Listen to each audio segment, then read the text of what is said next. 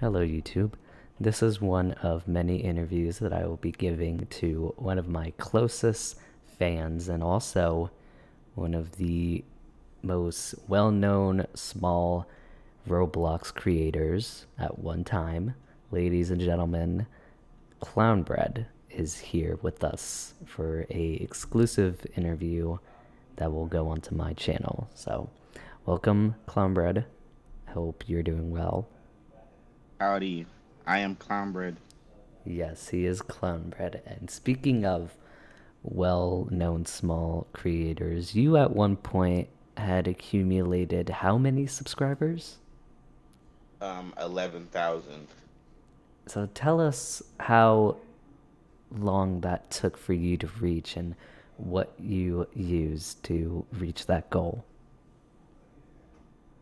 Well, if I remember, I started my channel in September of 2019, and I reached 11K around March, or like March, like early March or late April. I mean, late February. And so what did you do necessarily? I pretty much got lucky off one video. And that That's video being, that was my first video on the very popular, sometimes annoying to play game Piggy. and do you say that filming that video was a good decision for you in the long run? Did you Yeah. did you think that you would get this far? Uh, no, because I was like 13 at the time. And this is when Piggy was first starting to gain popularity, correct? Yeah, I'm fairly positive it was the second video I ever made on Piggy at the time. Alright, so with that being said, if you would go back in time, what would you have done differently in that video? Actually, have added editing because there wasn't really any editing. No, not really. There was no editing in the video. It was just 45 minutes raw gameplay. With no commentary, just straight gameplay? Commentary because I wasn't even thinking about using my voice at the time. Where you necessarily wanted to keep it a secret? I wanted to do a voice reveal, but I think I just randomly started using my voice in the videos. So I do you think you gained the confidence to do so?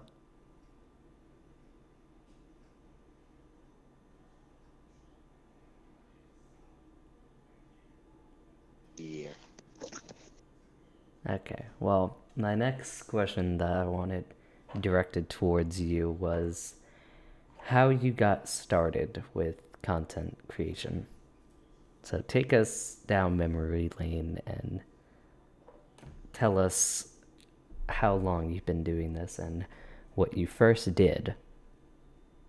Well, I wanted to do content creation for like a long ass time, like since 2015. I've always wanted to be a YouTuber. And I had a channel in like back in 2015, but I had to delete it because I used my dad's email and he didn't like that, so I had to delete the channel. But yeah. And I think in 2019, I actually had a channel that was not, it was doing for the time. Not the one I have now or the one I had, but like it was a small channel. It was doing a little bit decent, but I still didn't really like how it was doing, so I deleted that channel. And then what else happened? All right. Well, and then after that, I created the Clownbread channel in September, and I don't remember when I uploaded the video, but the first video I uploaded wasn't even Roblox. It was this one game on PS4. It's PS4 exclusive called Until Dawn. So, yeah. And with the newest direction that you're going on, you said in a video that you wanted, and also in person, that you wanted to be quote unquote more like yourself, which included a lot of, I guess, unfiltered side of you that not many of your fans were able to see. You think if you did it before, then you would maybe have more of a following? Uh, yes and no. The whole reason I was family friendly to begin with was specifically because I wanted more people to be able to watch my channel because obviously if I swear, then not everyone's gonna like that. So that's why I was more or less family friendly. But then I kind of just had a realization that I was just not really like what I want to do because I'm just kind of just being like I'm more or less being a character when I wasn't family friendly, and that's not what I want to do at all. I wanted to be myself. So you pictured it as a facade, Yes. and that obviously wasn't good for your mental health, I would assume.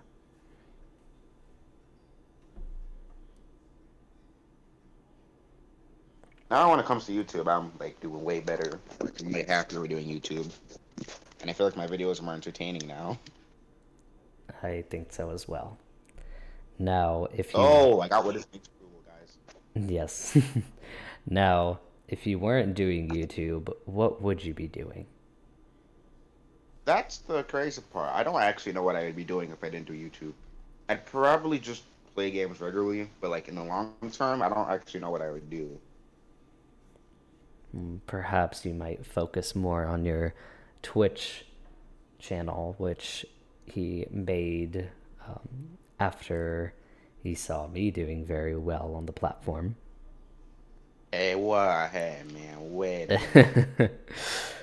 No, I mean, yes, you are doing well, and I'm proud of you, but no. Oh, So, all right. So, how did the idea of starting a Twitch channel come about? I'm gonna be completely honest. There was games I wanted to, like, as of recently, Roblox has been getting really dry, so I wanted to record other stuff than Roblox, but I want to record other stuff than Roblox, but I couldn't because I didn't have a graphics card. Still don't have a graphics card. So then I one day had a realization because of a YouTube video I watched was I could just stream on Twitch and then download the recording and then edit it on my PC. So that I could just stream without having to get a graphics card or any of that bullshit. And I could just stream with my mic, good gameplay. The audio can be delayed a little bit, but I think I fixed it to the best of my ability, so it's not as delayed, but still. But yeah, that's the main reason I started a Twitch channel, just so I could record games other than Roblox. But now I kind of stream. Not really though. I'm not like a professional streamer like you. I'm just kind of just doing. And so, with that being said, do you ever think that there's going to be a regular schedule for not just your Twitch channel, but also your YouTube and any other social media? Um, I don't think I'm gonna do a schedule. I tried, but the issue is, sometimes I don't want people to be like unnecessarily pissed if I miss that schedule and like, hey, why didn't you upload? Why didn't you upload? I'm gonna find where you live. Why didn't you upload? But but seriously, I don't want to do a schedule because I don't want people to be upset if I miss that date. So sometimes if I have a schedule, sometimes how it would work is I just wouldn't upload on one day. Then the video I uploaded the day previously would get views, and then I would upload a video after one day of no video. But I didn't like that because there would be times where I'd want to upload a video, but I couldn't you know, because I had a schedule. So I'm not gonna have a schedule for Twitch. Maybe Twitch is pretty much the same as YouTube. I just stream whatever I want, as long as I don't stream. And so, the next question I want to ask, it's a more broad, more general question that most creators get asked. Who do you look up to in terms of content creation of any sort? I got a very easy answer. This one YouTuber, I don't know. It's not Flamingo. But no, hold up. Flamingo is one of my idols, but he's not. He is kind of an inspiration to me, but not like my biggest inspiration. What I'm trying to say is this YouTuber called Craig's Kenshin. He's this YouTuber. He's really cool. He kind of inspired a lot of my commentary and my editing style to an extent because I really like his content. I really like his personality.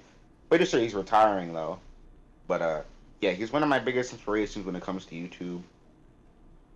Yeah, like I said, my other inspiration is Flamingo. Kind of like my humor, kind of like my inspiration to do YouTube because like Flamingo restarted his channel as well, and now he's about to hit like 10 million subs, I think. So he's kind of my over general inspiration when it comes to YouTube. Corey Extension and Flamingo. And I guess my last inspiration is the creator of Piggy as well, Minitoon. Just to be kind of generous and not be an asshole. I don't want to be like as cheesy as Minitoon, but I just don't want to be like a straight up dick. That's pretty much all. I see. And they say to never meet your idols, but would you ever want to meet any one of them? Yes, I want to meet all of them, to be honest. But I specifically would like to meet, I guess, Corey. I know my mom actually went to like Michigan or Detroit where he lives, but yeah. I guess I would like to meet them. You know, And so, going forward, where do you picture yourself? like how in like what time? Possibly within the next 2 years. Well, I hope in the next 2 years I could at least get to half of 100K, so like 50K. I do hope for more, but I mean, a lot can happen in the 2 years, but like, it all depends, you know. I just, uh, I just need to get a pair of headphones, because if I had a pair of headphones, then I would be in like decking it out this summer, dude. Like I would be working hard to get lots of videos out this summer on Xbox if I had a pair of headphones right now, but I don't, so I can't record. That sucks. But yeah, I see myself at least being in the YouTube partner program again by then, and hopefully at least having a lot of subs. I want to at least get to a point where I can get a play button. I know that's like 100K. That's pretty much where I see myself, at least having 50K. Well, I imagine that you would do such wonders if you were happen to get a YouTube play button, and also it would let people know how much Clownbread works hard. And let me tell you guys, I have known this guy personally even before all of the fans and all the publicity that this guy has gotten, and he is a very hard-working person if he puts his mind to it. So yes, I can imagine Sir Clownbread reaching over 100K subs. And by the way, speaking of 100K, what else do you think you're gonna do once you reach that milestone? Um, Probably open a merch store. You know, maybe get some merch out there. I would definitely have to consult with somebody on designs because I have no idea what designs I do if I had a merch store. But I do want to get a merch store, and I'd probably do. If I had a lot of money by then, I'd probably do a lot of like charity and donation crap by then. That's what I see. Yeah, if I had 100K, I'd definitely do some cool stuff. Get a merch store, more cool stuff. Maybe finally do like an event. I could do Clownbread Con. It'll be so much better than TanaCon, guys. Speaking of merch, didn't you in Roblox have your own merch? Oh yeah, I do have some merch on my Roblox group promo. Oh, sponsored. Be sure to go ahead and pick up some Clownbread merch on the Roblox website if you do have the chance. I sure might even buy some Robux just so that I could buy it. Go? For real, bro. Yeah. So, Appreciate it. yeah. So, do you feel like there's any other competition with you in terms of the Roblox realm? I mean, I know I wouldn't say so, because like I'm friends with a lot of other Roblox YouTubers, and like there's moments where like Like I would always get kind of like sad when they would pass me in subscribers. But now all my friends have passed me in subscribers since I restarted my channel, so now I'm not mad anymore. I've just accepted the fate. But I wouldn't actually say I have any competition because I'm pretty small. I have 80 subscribers. I'm trying to see, since it's July, I want to see if I can hit 100 before July ends. So I mean, if you're watching this video and you're not subscribed, subscribe if you want. And Be also sure like the video. to. Yes, that is the most important. So, knowing that you now have 88 subscribers, could you maybe give us a glimpse of why you did decide to wipe out your channel? Okay, so I get this because a lot of my friends will berate me, being like, "Bro, that video had 2 million views. Why did you delete it? You're such an idiot." And I'm like, "Bro, I'm literally going to lick your." Not gonna finish sentence. But pretty much to explain why is my channel had a bunch of dead subs. So pretty much I had like 11K subs, but my videos were getting like 100 views.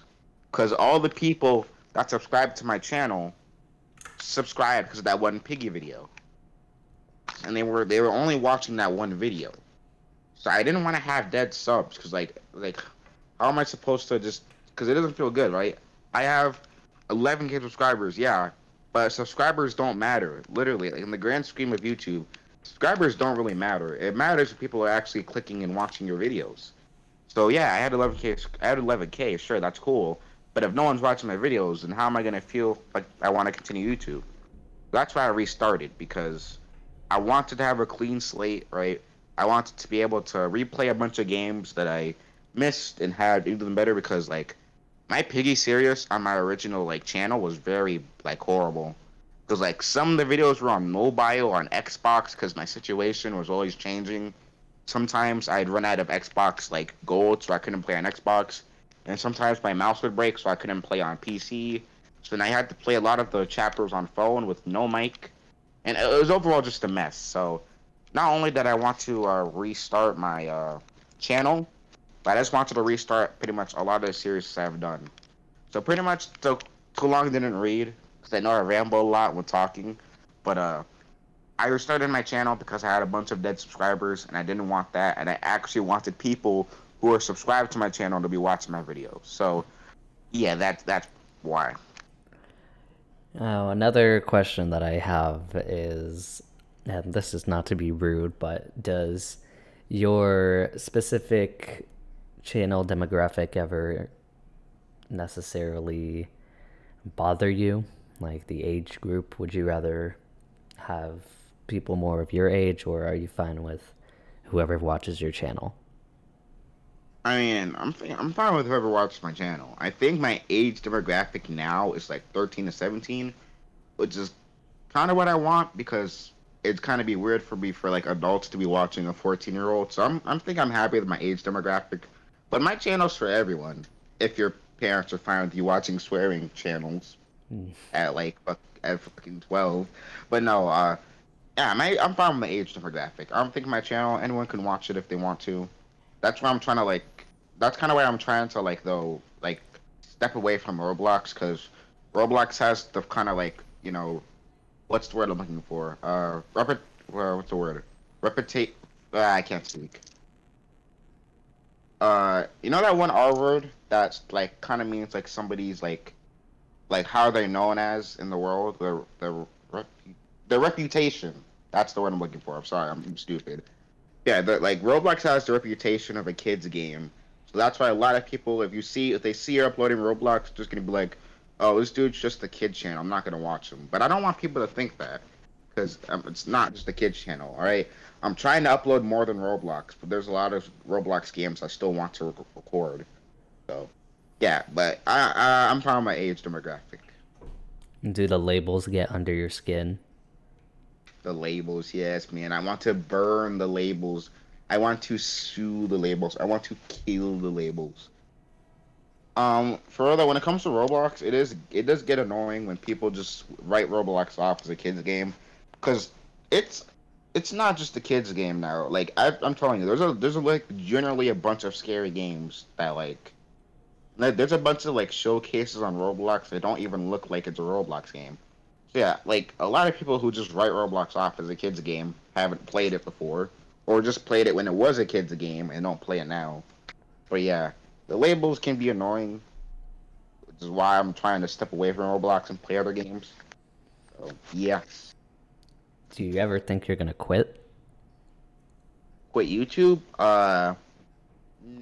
No, unless if I'm like 80 years old. I don't know. I don't know a good time to quit YouTube. Do YouTubers quit YouTube? Well, no, that's a stupid question. I don't know if there's like a specific age when someone's like, "Hey, you should quit YouTube," because like there's old YouTubers like. So nah, I don't think I'm gonna quit. What But like, about me, I don't know. I don't know. what about Roblox? Do you think you're ever just gonna drop Roblox and make other content, like you said before? Honestly, I'm gonna be honest. The way Roblox is going, that's definitely a possibility. Because Roblox, like I said earlier, has become very stale and dry. It's just not the same experience it used to be back in like 2017 and 16 and 15. So yeah, it's not the same. So I mean, I could definitely see myself just quitting Roblox as a whole, just going and moving on to like other Roblox games. Because like I said, it's not the same anymore. I think a lot of people play Roblox and agree that Roblox doesn't. It just doesn't hit the same anymore, bro. And that's a So. very unfortunate realization considering how much views Roblox has gotten over the past few years. Now, Yeah. with or without Roblox, are there any specific collaborations that are in your field that you feel like would make your channel grow more, or just a collab just to, have fun with? Like, who would you collab with in your field? Well, since we were talking about idols earlier, I think it'd be cool to collab with one of my idols, because like it'd be like, yo, if you went from my idol to my friend. Then the thing is though, like all my idols are like not like over 18, and like I'm not over 18, so I guess it'd be weird. But like, it'd be cool to make a collaboration. But I more specifically want to make more collaborations with my friends, like my friends. 'Cause, like, a lot of my videos are just by myself. I think videos by yourself aren't as fun as like videos with friends. I think you can agree. Like when you're playing by yourself, it's just like it's not as fun. But like if you're playing with other people, it makes the experience better. Yeah, I definitely don't want to really do that collaborate. I don't want to really do collaborations with the thought of, oh, I'm gonna get so much clout off this. I just want to do collaborations with people I know, so I can have fun, make a channel more, entertaining. Yeah, I think I definitely want to do more collabs with friends.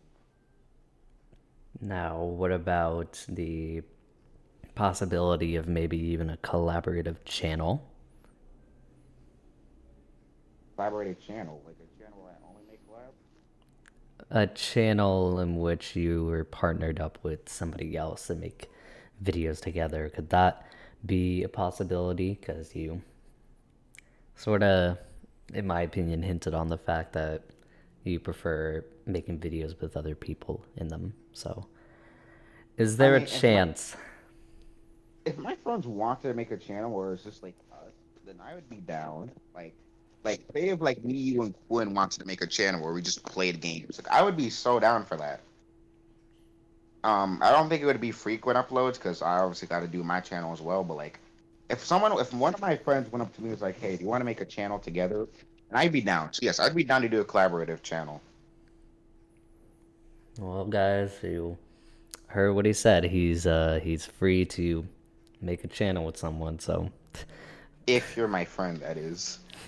if you are his friend, and also if you are also in the same boat as he is.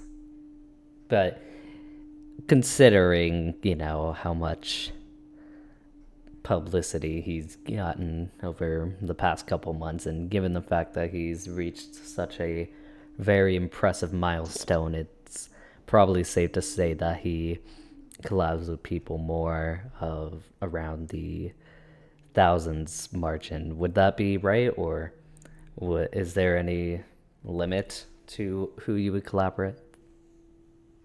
Honestly, I don't think sub count matters. If we're good friends, then I have no problem collaborating with you. Most of the people that are listed in my channels, yeah, they're in the thousands. There's some that are still like in the hundreds, you know. But like, I have quite few friends. I have one friend who's about to hit 100K, which I know sounds crazy, but I mean, yeah. But yeah, I don't really care your sub count. If we're friends, then I'm down to make collabs. You hear that right from the man himself. And now I want to get into maybe one last question. And that question is, who really is Clownbread? Like the man, like me. Yes. Who is Well, Clownbread? well, he he is a kid. He is a kid. That's right. But to be honest, hi, I'm Dylan. I've said my name. Quinn has said my name a bunch of times in videos, so I'm not gonna do like a name reveal. Hi, my name is Dylan. If you didn't know, uh, I'm 14. I want to do YouTube full time, but I'm 14. So, uh, I do plan to like I said, I do plan to do YouTube full time and be like, an epic YouTuber if YouTube still exists in 4 years, which I'm hoping it will. A lot of people will joke around and say that YouTube will go down, but I don't understand why YouTube would like just stop one day, you know? But I mean, but yeah, be honest, that's me. I'm doing. I want to have fun. I want to make a bunch more videos with friends, and I want to just uh. I think one last thing I need to say, because I won't lie. Sometimes when I'm messing around with friends, I can get pretty crazy, and I might say some things that, when I'm looking back, I was like, maybe I shouldn't have said that. So I just want to say, any like jokes or anything I say is just me messing around. I don't actually like, because I think Daniel can attest to this. I can get Crazy. pretty sussy, man. I can get pretty sussy, man. So yeah, just want to say, like, when I'm messing around or saying something, I don't mean it. All right, I include that in my channel description. All jokes are just made for entertainment purposes. And whenever I joke on something, I'm just trying to make people laugh. I don't actually, like I say something offensive, like I voted for Kanye West. I didn't actually vote because I can't vote. I'm just joking around, trying to make people laugh. And if you get offended at it, I can't really do anything about that. I mean, it's your choice if you want to get offended on what people say, but yeah, I don't mean anything. I'm just dumb. So I just ran over a child. Wait, oh shoot. See, that's what I mean. I swear, guys, I didn't actually run over a child. But yeah, just don't take don't take anything people say on the internet seriously. Otherwise, you're not gonna enjoy the internet. I think And that's all I have to say. and that is a strong word of advice to go out for. Well, thank you so much, Clownbread, for your time. And if you guys want to be notified whenever he uploads or goes live on Twitch, all links of his will be in the description as well as mine. And once again, this is also going to be a continuation over the past couple of however long this goes for. I But mean, yeah, yeah. this I is, mean, I think we plan to do one in a year, maybe. If I'm not dead by then, like dead in real life, then we'll do one in a year. now we will see how far this amazing creator has gone. And I picture very bright things in his future. So thank you guys Yeah. for watching or even listening to this interview. If you enjoyed, make sure to like and subscribe to my channel, as well as follow me on Twitch, where I am full time. We're about to hit 700 follows, which is marvelous. And also be sure to check out Clownbread's channels in the description below. And we will see you guys next time. Once again, thank you for watching, and I will see you next time.